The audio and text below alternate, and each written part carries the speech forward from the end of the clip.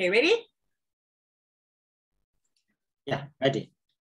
Hi, and welcome to the very first webinar in conjunction with KL Fashion Weekend 2021. And today we are beginning our first webinar by speaking to the man himself, the one behind this whole idea, Mr. Dodi Mohammad, the producer of KL Fashion Weekend 2021. Hi, Dodi, how are you? I'm okay, thank you. Okay, let's start right at the beginning because KL Fashion Weekend's actually been going for quite a few years, right? So can you tell us a little bit about the history of this event? Well, we started Colombo Fashion Weekend in 2011, and then it continued until 2015. And then I stopped it for a while. After 2015, I was concentrating more on London. Well, it was then just a typical sort of consumer event. You know, it was just a series of fashion shows, and it was mainly to promote shopping.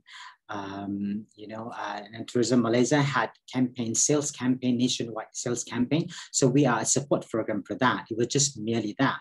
But then in 2019, I was looking at doing things in Cyprus and also in London. So when we went into the concepts that I have done in the past, my consultants in London were saying that maybe, Dodi, this is the time for you to revive for Fashion Weekend and revive it in KL. So the thing is, the main thing is, at the moment now, people are talking about democratizing fashion.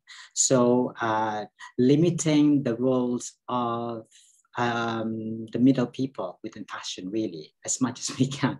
The thing is, it's actually to really give freedom to all fashion practitioners to do whatever they aspire to do, and not to have any kind of unnecessary limitation. And even for consumers as well, and not just fashion practitioners, but also consumers to kind of promote ethical consumption and things like that.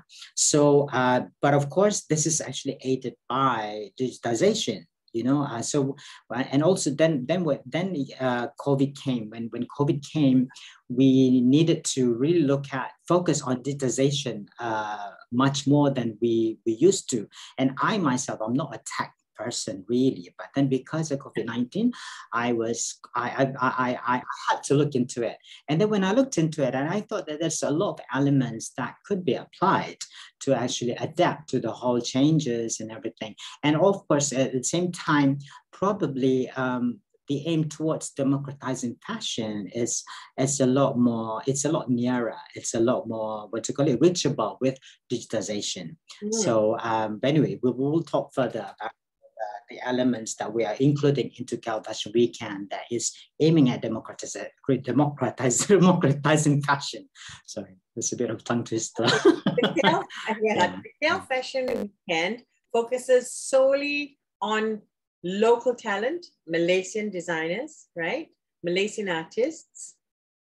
And so you're planning a different future for Malaysian fashion. Yes. The thing is, I feel that it's very important for the industry, Malaysian fashion industry, to embrace sustainability and ethics. Well, like everything else as well. But the thing is, within fashion, it's not focused upon at the moment. It's very much into, it's always about profit at the end of the day. Of course, profit is important. It's all about business. At the same we must be more aware of what's happening around us. COVID-19 came about because of pollution, right? So, and the whole world is not looked after, and so that's why we had diseases like that, and pandemic. At such scale, So the thing is, with fashion as well, we need to educate the consumers about ethical consumption as well, and of course, and the fashion practitioners about maybe to really look into transparency in supply chain as well. You know, so when I said ethical consumption, when people buy clothes, they don't buy just to buy, you know, but they have to buy with some level of appreciation, you know. So then they don't. Some of them they just don't buy, and then they pile up. Then the clothes pile up, and you know, and then they just throw them away, and at the end of the day, that actually creates a lot of waste, and that could contribute to pollution. And also, of course, you know, the way clothing has been produced as well, because a lot of people are just concentrating on profit. They don't care about the environment and things like that, you know. So that's why we're looking at sort of maybe building a more sustainable ecosystem for the fashion industry of Malaysia itself, you know, and not just physically, but of course, but also spiritually, emotionally. There's a lot of elements that could be, you know, looked into. Yeah. And do you think our Malaysian fashion designers, once we're not looking at just solely profit, they can actually advance, you know, with their designs and design for themselves rather than just design to sell, you know? Yeah. Of course it comes together, like, you know, you sell out of you design out of your creativity. At the end of the day, you need to sustain yourself and you have to sell, right? Yes. But at the same time, that has to be balanced, you know, in every way. You know, and of course, I mean, at the end of the day, when designers design something, whoever buys they are actually their fans. You know, they want an extension of that designer, the elements of that designer that they want to own in a way. But the thing is, you know, so I believe that is, you know, there has to be a balance in whatever we do. You know, a designer in terms of creativity, and also the consumers in terms of consumption. Then has got to be, you know, there has to be got to be a proper balance. So that's what we, you know, we're looking at also, you know, the NFTs element in order to kind of give the recognition to designers' creativity, and also, of course, it kind of, you know, it adds value to the actual design, and at the same time, it kind of elevates the level of that creativity. You know, whatever the designers produce, that becomes more of art to wear rather than just clothing. Yeah. So, this KL Fashion Weekend has been described as a phygital experience, physical and digital. So, on the digital side, you've got the metaverse exhibition. So, tell us a little bit about that. Metaverse exhibition is a digital exhibition, really, but, you know, exhibition on the metaverse realm, really. So, you know, we did the physical show. We had the physical show at Rumah Tangsi, but at the same time, we digitized the house. The Rumah Tangsi, we digitize it, so people from any part of the world can visit Rumah Tangsi digitally to look at the exhibition by the designers. But of course, we have not gone to the level whereby they can actually participate in the fashion show, a proper moving fashion show just yet. But at the moment, we start with the digital exhibition for designers. So anybody from anywhere in the world can come and visit the house. And this is the first time it's been done? Aspect of it. Yes, it is the first time it's been done. You know, it's been so far a lot of this has been applied to more art exhibition, you know, but not fashion exhibition just yet. So we could be the first. Yeah. That's true, actually, because you can go in and you can go into the Louvre, you can go into the British Museum, all in a metaverse world, and you can move around the venues in and out and look at all the exhibits. So this is translated to the world of fashion. That's quite exciting. So even if you don't attend the show, you can still see all the designs by the designers. But you know, since the pandemic, I think a lot of the main fashion shows in the world whether it be Milan or Paris or New York, have gone digital as well, right? But not metaverse. Yeah, yeah. They've not. I mean, there isn't metaverse exhibition, you know, in those fashion weeks just yet. But the thing is, we could be the first, you know. But anyway, I'm very excited about that, and that exhibition will last for about 6 months, and then and then the clothing will be on our digital platform, you know, Busana Boutique. So people when they visit the exhibition, they can buy the clothes as well. You know, they can make order, they can place their order for the clothes that they see. Yeah. Now tell me about on Busana Boutique. Sorry? NFTs, yeah. So okay. NFTs, yes. Yeah, because there's something very exciting. NFTs mainly until now have been all about works of art. Yes. On various levels, of course. I mean, what the owner thinks is art is put out there as art. And yes. You know, so tell me about that. How did you build that? This is about acknowledging the fact that creativity, fashion creativity is actually artistic creativity, you know. It's about, again, it's about giving that sort of elevation in terms of appreciation, you know, for fashion. So again, as I said to you earlier, you know, clothing could just be clothing. People can just buy and throw it away. So with more appreciation, you tend to put your love into it, and you will keep it. You know. So the thing is, so this is where that actually started it for me. You know, to actually look at things in a different way. So for society to look at fashion in a more appreciative, so with more appreciation, you know. So we created NFT for Kuala Lumpur Fashion Weekend this time. Of course, we concentrate more on the bespoke fashion, more made to order, so it's not ready to wear. So if somebody were to buy a dress which is NFT'd, so you get a certificate of that dress.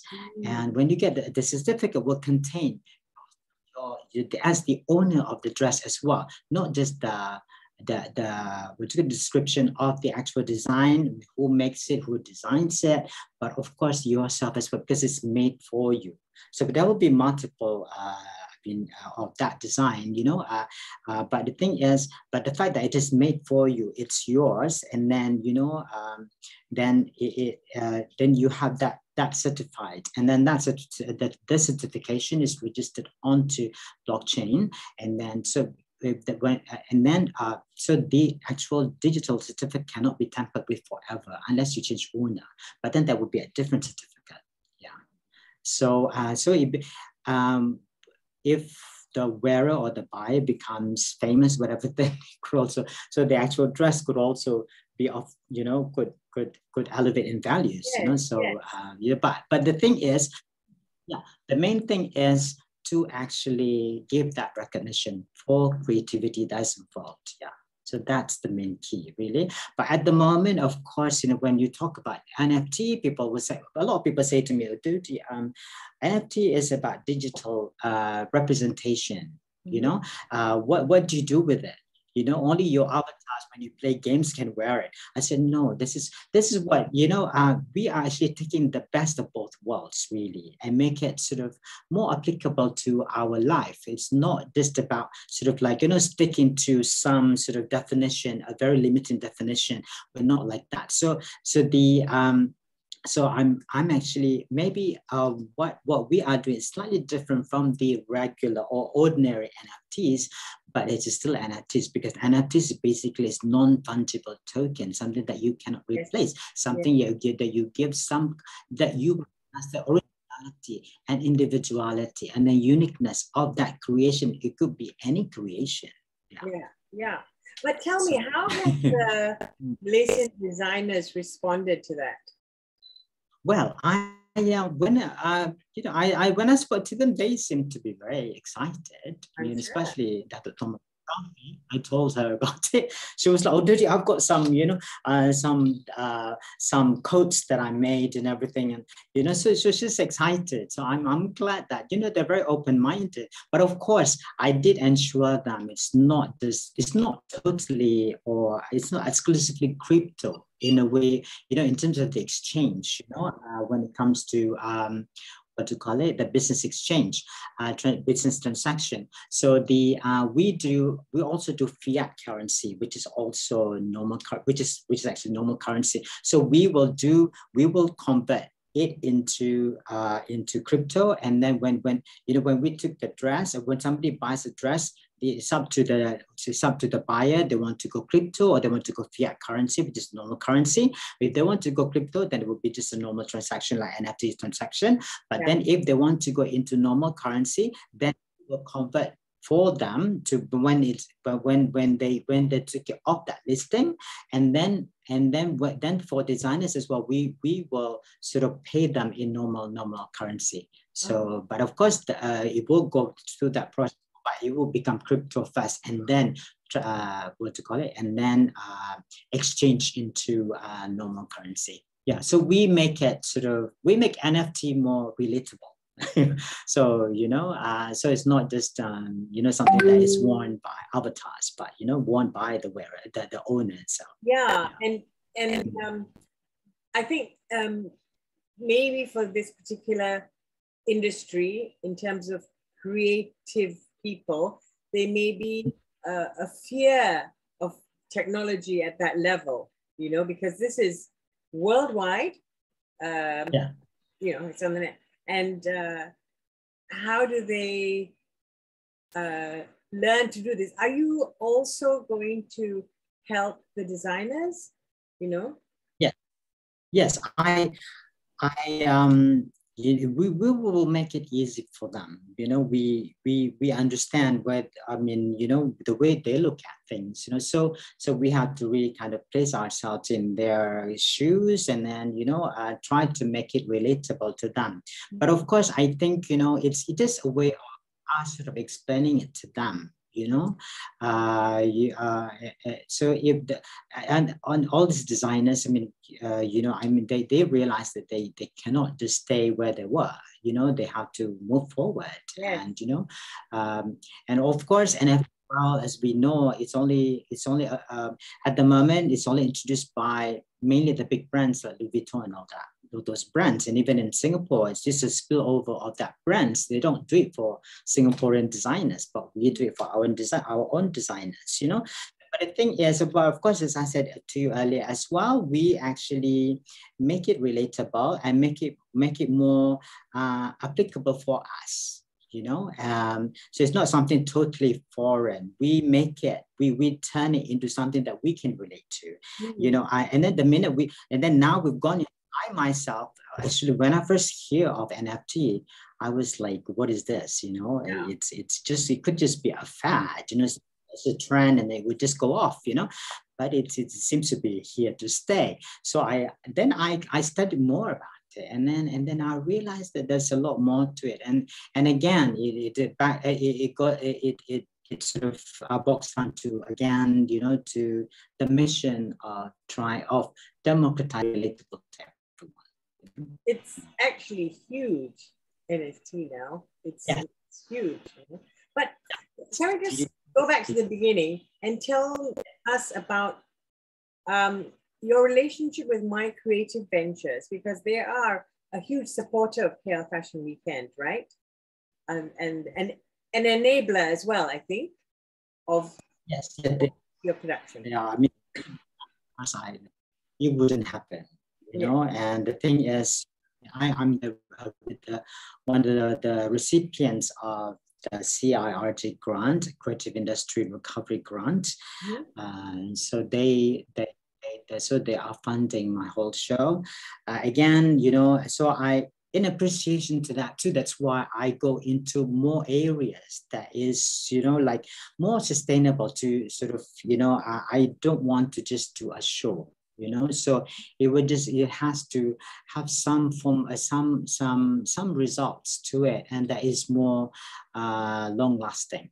you know, and at the end of the day, whatever we do, and whoever that goes into, you know, creating a fashion event, they have to think of what it does to the industry. So that's to me, that is the main thing. Before I actually go into even planning the show, I have to come up with a story that is not just a story for PR, but also, you know, something that is that is practical, you know. Yes. Yeah. So I'm truly grateful to MyCreative. You know, and of course with MyCreative as sorry.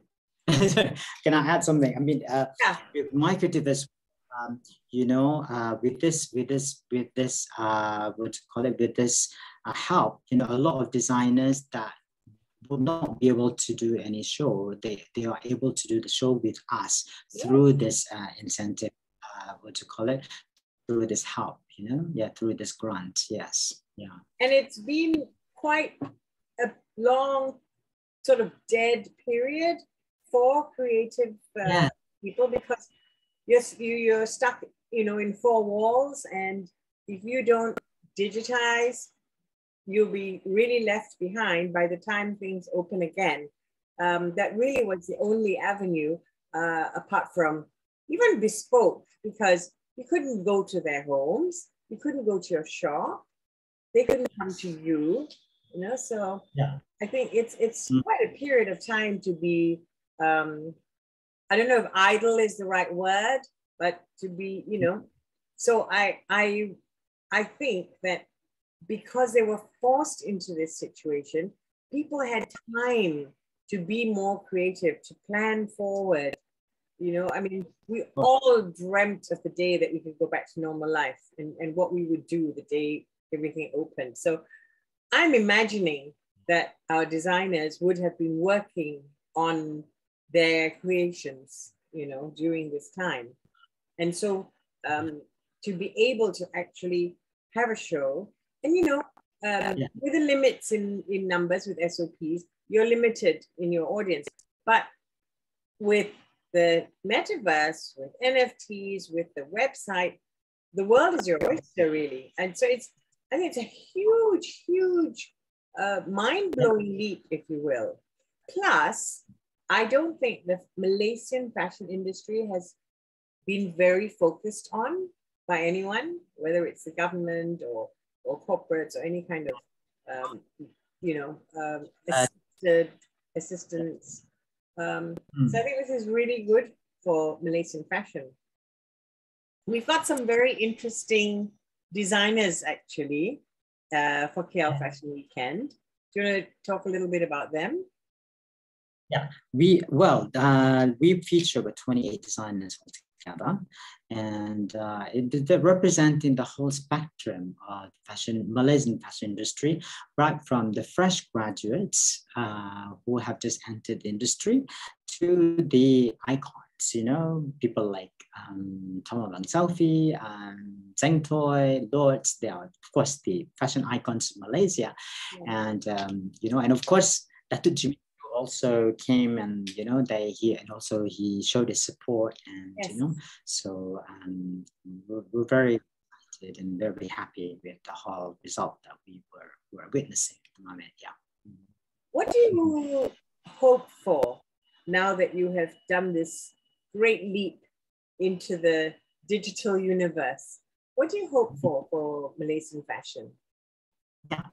So the thing is, you know, we have not gotten proper sort of infrastructure for the actual industry itself, you know, and our designers we're not, so the elements of the infrastructure are not closely linked, you know, and our designers don't even know what our people can do, you know, in terms of production. So they tend to go to India, China, or Vietnam. So at the moment now, we look at ourselves. Let's look after ourselves first, you know, and then kita.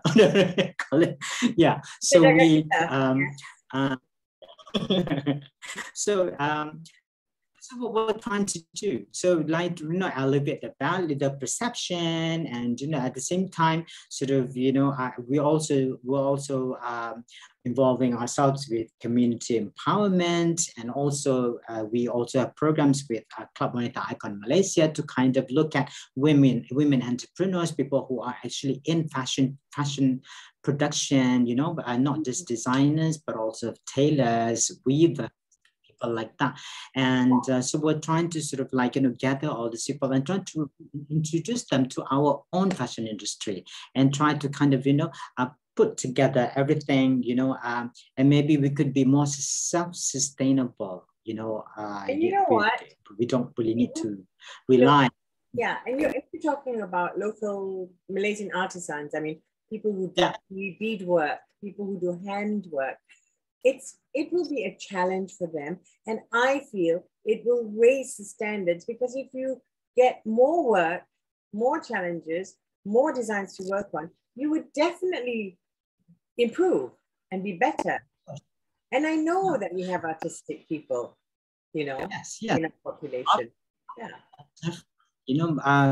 Because Malaysians are more passionate, really, as we know, even seamstresses, a lot of them, they do out of love. I mean, I know a lot of them that they are really, really passionate. So why don't we gather these people, and, and their level is not cheap labor, then our workforce, we are more artisanal, which is actually really for high, really, but of course we need to kind of, put them all together within sort of a proper structure, and give them the exposure and things like that. And so if that could be, first, of course, maybe we could make our own designers, look at our own fashion production capability rather than going out.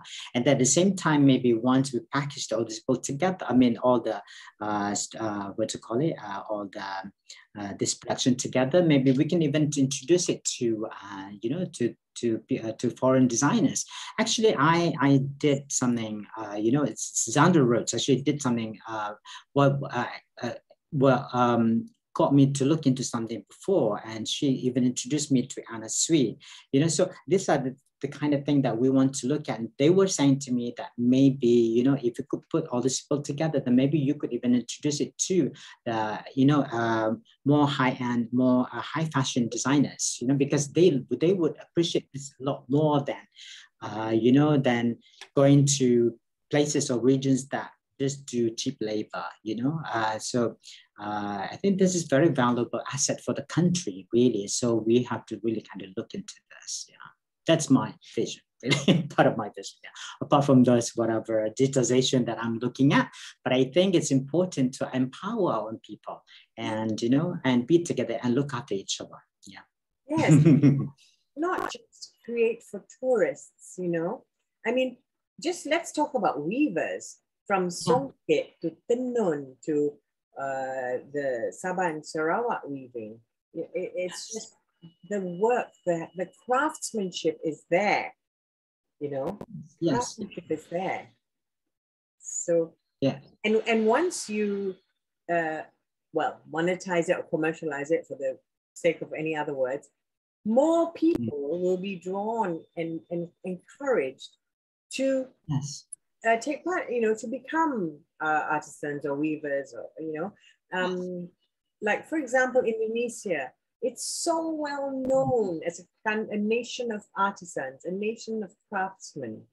And really, what's stopping Malaysia, There's a level of vision as well, the perception, so we don't have to focus on how other people see us. We have to how we look at ourselves and how we look at our next door neighbor, so that's important. I think that's how we could create a more sort of constructive kind of environment for everyone.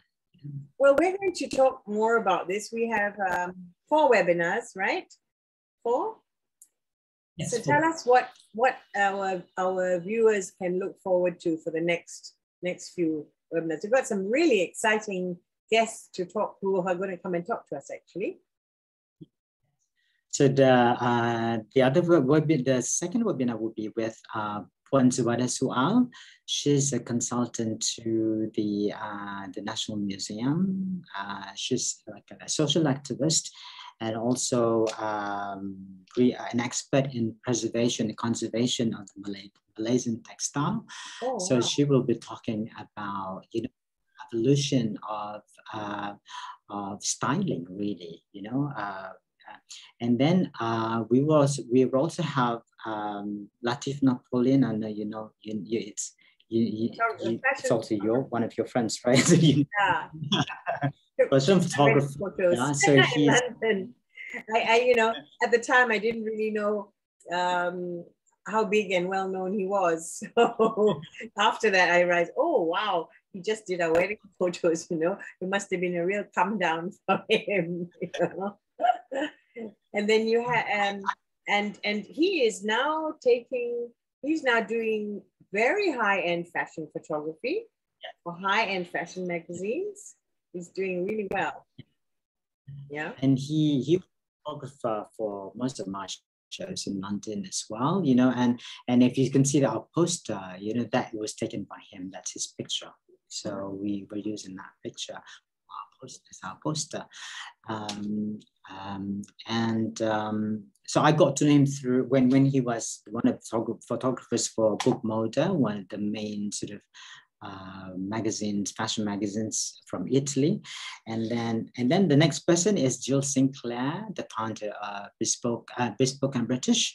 So she promotes high-end lifestyle brands of Great Britain, including St. James's Club and Hotel, and Royal Ascot as well, among the labels that she's promoting. So she will be looking at how we could do similar thing in Malaysia with our own brands. Ooh, okay. Yeah, so those are the four. Yeah. So we're going to have to say goodbye to you for now. I will see you in the next webinar. Yes. Yeah. Yes. I hope everybody could hear clearly, even if they couldn't see us clearly. So thank you so much, Mohammad. He's the producer of KL Fashion Weekend 2021. Thank you for joining us, and we hope to see you at the next webinar too. Bye-bye for now. Goodbye.